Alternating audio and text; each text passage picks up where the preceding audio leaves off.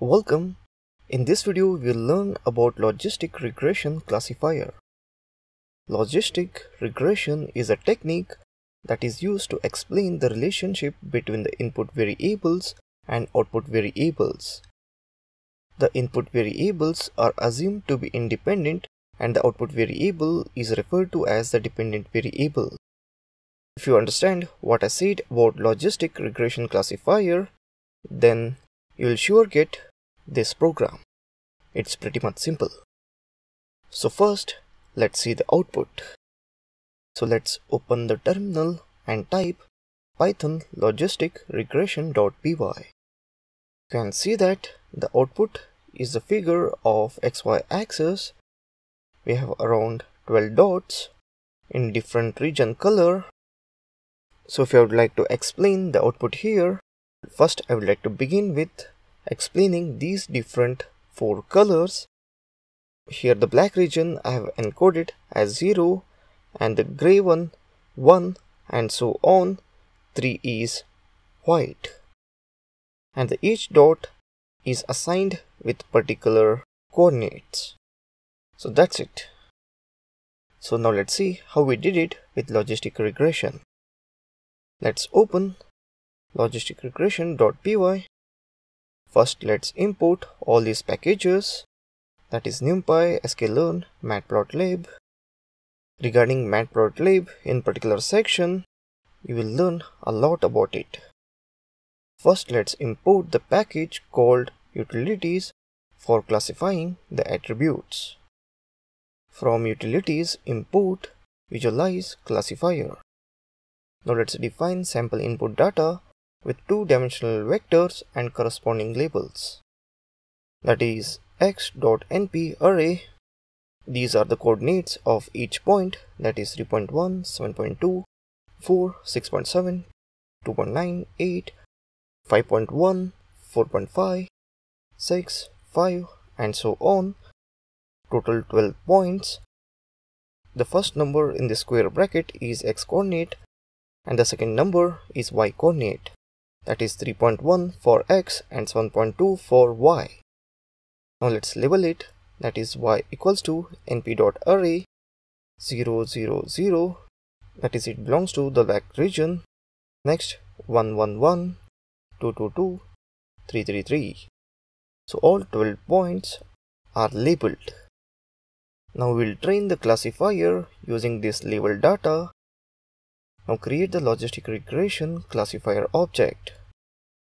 That is classifier equals to linear model logistic regression solver equals to liblinear c equals to, you can go for c equals to 1 or c equals to 100. For c equals to 100, boundaries become more accurate.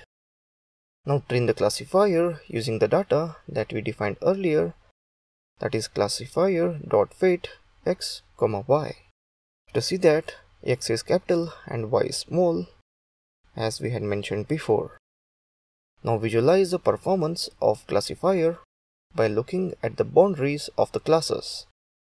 That is visualize classifier, x, y. That's it. This is a pretty much short code. Now let's move to the output now. Open the terminal and run the command as python logistic regression.py. You can see that the boundaries are well inside and not clear. The object classification is being done but not clear. Now let's move to another angle of data. If you change the value of c to 100 in the following line, you'll see that the boundaries become more accurate. If you compare with earlier figure, you'll see that boundaries are now better. The reason is that the C imposes a certain penalty on misclassification, so the algorithm customizes more to training data. You should be careful with this parameter because if you increase it by a lot, it will overfit to the training data and it won't generalize well. So basically, you saw logistic regression.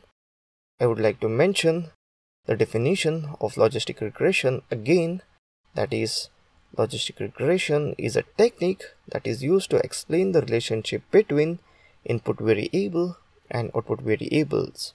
The input variables are assumed to be independent and output variable is referred to as dependent variable.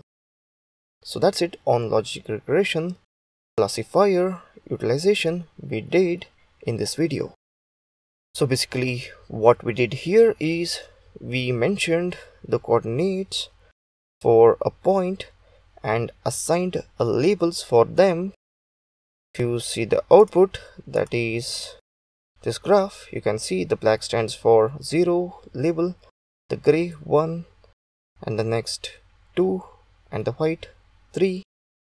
So in this way, using the classifier, we did it. So this was the main intention of this video, to show how to do it using classifier. So that's it. If you didn't get what all happened here, then forget it, it doesn't matter that much.